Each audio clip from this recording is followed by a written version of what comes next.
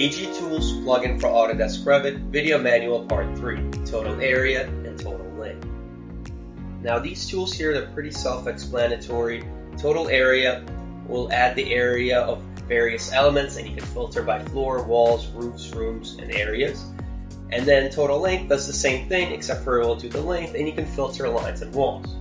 So here's how I use both of these. Now let's say we are painting the exterior walls, and I need to find the area of these. You could select the wall one at a time, and Revit will actually give you the area right here in the properties. But unfortunately, when you select two walls, it will not give you the area of both of the walls combined. It's a little silly.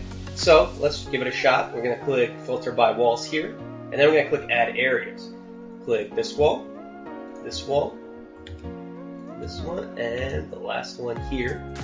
And then we're going to click in the upper left corner, Finish.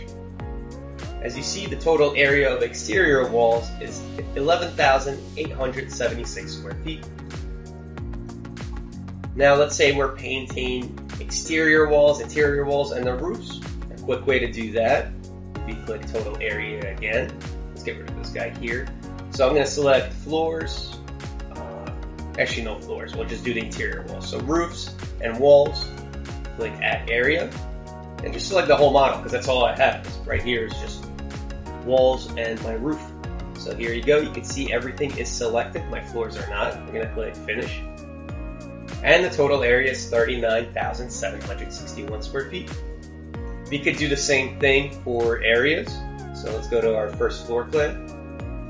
As you see, when you click a room here, it should give you the square footage. Yep, area is 1,019 square feet in the properties here. But when you select both of them, you get the same issue. Let's say, obviously you could schedule it, but let's say quickly you want to add some areas of the rooms. Let's do that. Total area, rooms, add area, and I'm going to do that. And we're going to remove this hallway from here. So I want to know the area of these four rooms here. Finish. And it's 4,092 square feet. Let's try total length now. Works the same exact ways, except for you can now filter lines and walls. Now, walls, self-explanatory. You want to find the length of a wall. The reason I use lines for is I use this actually for exiting plan.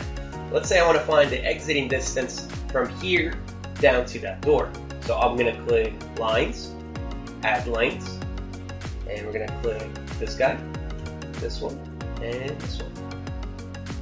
Then click Finish.